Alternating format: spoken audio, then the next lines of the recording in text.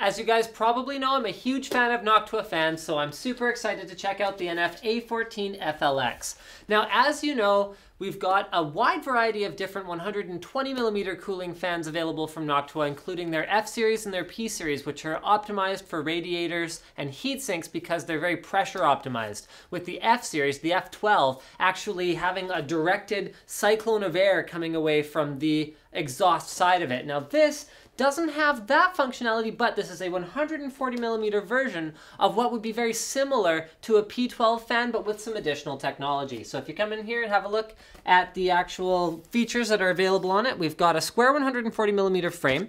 This makes it ideal for case and yes, well you can see Noctua puts right here what it's for. Case and radiator cooling, flow acceleration channels, AAO frame, stepped inlet design, inner surface microstructures, integrated anti-vibration pad, smooth commutation drive too. Basically what Noctua is trying to say is their drives are engineered to the point of it being kind of obsessive. So come in here and have a look at the fan itself and the accessories. So unlike the 120mm fans, the 140mm fans come with not only a low noise adapter right there, which downvolts the fan to 7 volts, but also an ultra, hold on a second. Okay, well one of these is ultra low noise, one of them is low noise. So one of them is 7 volts and one of them is 5 volts. Also comes with a Molex to 3-pin adapter, very nicely sleeved, all of them, right up to the connectors, so you're not going to see any unsightly colored wires. We've also got extension cables. This is fantastic. See, just a simple 3-pin extension cable. Mounting screws, although usually you won't use those, you'll use the rubber isolating anti-vibration mounts.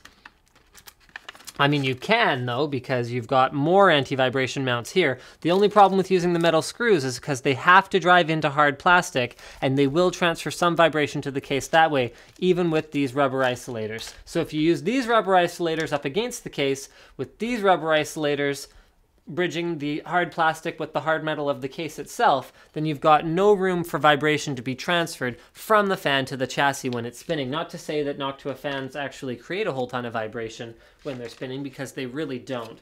The fans all come with short cables. Love this, because it means that no matter where you install them, I mean really, a case is only so big. Usually where you install it, there's going to be a fan header somewhere nearby. If there isn't, they've included the extension that you need to run it wherever it needs to go. That makes it more like a normal fan wire length. Love this too. Check this out. This is a newer feature that they've started adding to their fans. See these right here? I couldn't figure out what they were for at first. I thought they were just for sort of mounting the rubber noise isolators. Then what I realized is these are probably for cable management. Check this out. So whenever you know when you wrap a wire around the outside of a fan, maybe they're not for that, but whatever, you can use them for that.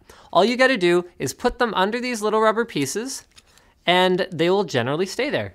Very, very cool stuff. Like, you know, when you take a fan and you mount it kind of like here at the back of your chassis, and then you want to wrap it here down to here and then run it to a little way. Awesome for that. So I want you to have a closer look at these rubber isolators. You can remove them if you want. You don't have to keep them on. You know, say in the odd case that it causes some kind of a compatibility issue with your case or your cooler or anything like that, you don't have to worry about it. So let's have a look at some of the technologies that Noctua builds into the fan. Number one is the 6-year warranty.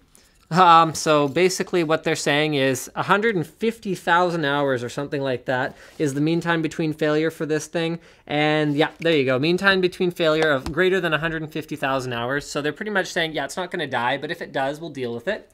Without adapters, it runs at 1200 RPM. With an adapter, this is the wrong fan. With an adapter, this one also runs at 1200 RPM, but low noise adapters at 1050, ultra low noise at 900 RPM. So at 900 RPM, this thing will be darn near silent. All right, technology-wise. These guys right here, these stepped inlets, apparently reduce the amount of noise that is, here we go, stepped inlet design. Stepped inlet design is advanced aerodynamic design to blah, blah, blah, first with the F12. The F12 was one of their most advanced fans ever. By adding turbulence to the influx, facilitates the transition from laminar to turbulent flow. So similar to the dimple structure of the golf ball, leads to better flow attachment to the frame, which allows the impeller to suck in more air and helps improve overall air efficiency. They also use a very advanced bearing that is completely sealed, so you won't get any microdust inside. They use flow accelerator channels on the blades themselves, which Okay, there's lots of complicated stuff here. Generally speaking, I am not an aerodynamic engineer. I think you guys know this. You've watched enough of my videos to know that that's not the case. What I do know is that these fans are extremely well regarded, even by those who have very advanced equipment for testing fans. I know this because I spent some time using their equipment, testing Noctua fans, and they were just like, yeah, they're really good fans. They're just really good. I do know that they last over the long term. I've been using Noctua fans for a very long time on some of my quiet optimized systems. And what I also know is that they're darn silent. Now, guys, there's more to it than just the RPM, the CFM, and the static pressure and the decibel ratings. There's more to it than that. There's how gracefully does it undervolt. So some fans, yes, you can undervolt them, but they start to develop a grind or a tick that doesn't necessarily get picked up by a decimeter. So yeah, you know, there's an audible noise, but it's more about how annoying is that noise. Noctua fans don't make annoying noises. They, you know, sure, maybe they look kind of distinctive, but that's their branding. You can always tell a Noctua fan when you see it. So this guy right here, perfect for radiators, perfect for heat sinks. Oh yeah, why is it perfect for radiators? Good question. Because Noctua has 140 and 150 millimeter fans that use a round frame, which is not good for radiators because you'll lose the seal around the edges and in the corners like that, which causes it to be less efficient. This way, the fan gets to go right up against, this is a 120 mil rad, I'm just using it for illustration purposes, gets to go right up against it and causes a seal. So that pressure optimized design actually gets to push air through the fins of the rad or the heatsink rather than worrying about it spilling around the edges. You can see an example of where this wouldn't matter in this computer right here. Come on in closer.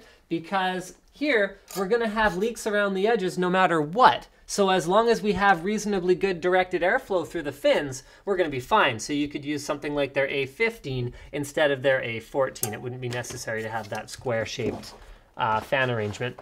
So let's just make sure we don't miss any of the other technologies they include. So we got the flow acceleration channels with the advanced acoustic optimization frame stepped in their surface microstructures. So these flow separation from the suction sides, which reduced blade passing noise and improved airflow and pressure efficiency. The anti-vibration pads we covered. Running smoothness by eliminating torque variations and switching noises.